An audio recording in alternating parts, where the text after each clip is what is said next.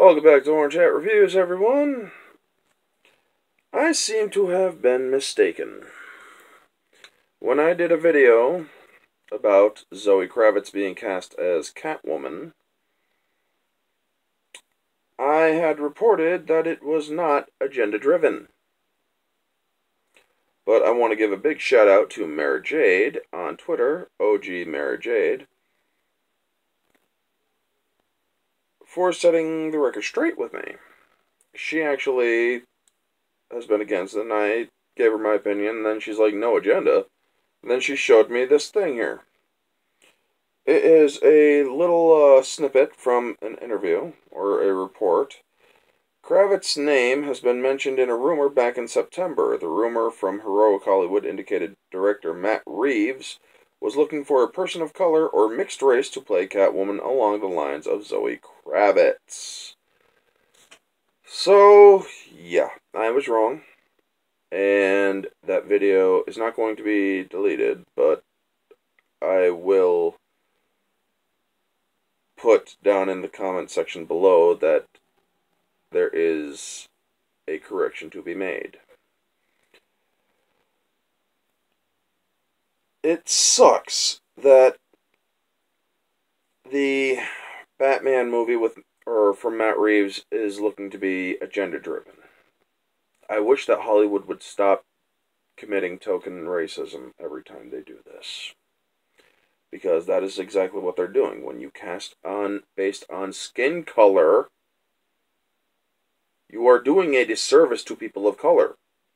You are putting them up on a pedestal and telling people to throw money at their skin color. Does Hollywood not see how wrong that is? Does Hollywood not see how this was done in the past? It's disgusting, folks. And I'm sorry. Now that this information has come out, that Reeves was looking for a person of color to portray Catwoman, and it wasn't based on casting merit, and it wasn't based on casting skill, I am against it. Sure, Zoe Kravitz has some acting talent, but if she is simply being cast for her skin tone, then I am against that kind of thing. And I am against that kind of thing, and always will be against that kind of thing. Because it is tokenism. You are basically using a person for their skin color. You're not using them for their talent. You are not using them for their skill in acting. You are casting them based on their skin color. And that is what pisses me off. You weren't casting them based on skill or merit. You were casting based on the color of their skin. I'm sorry, folks. To me, that's an evil practice. To me, that is nothing but token racism.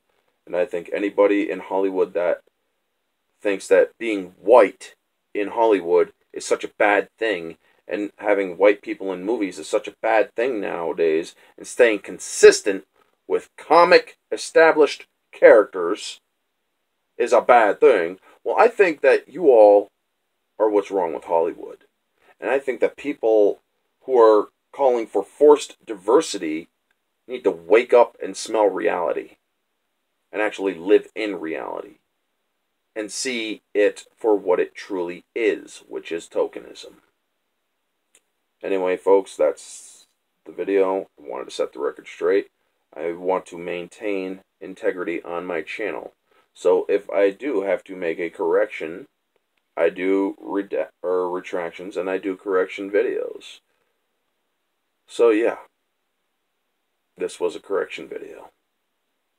Anyway, y'all know the drill. Like, comment, subscribe, share, all that jazz. Let me know down in the comments below what you think now that the truth is out. It wasn't based on merit, it was based on the color of her skin.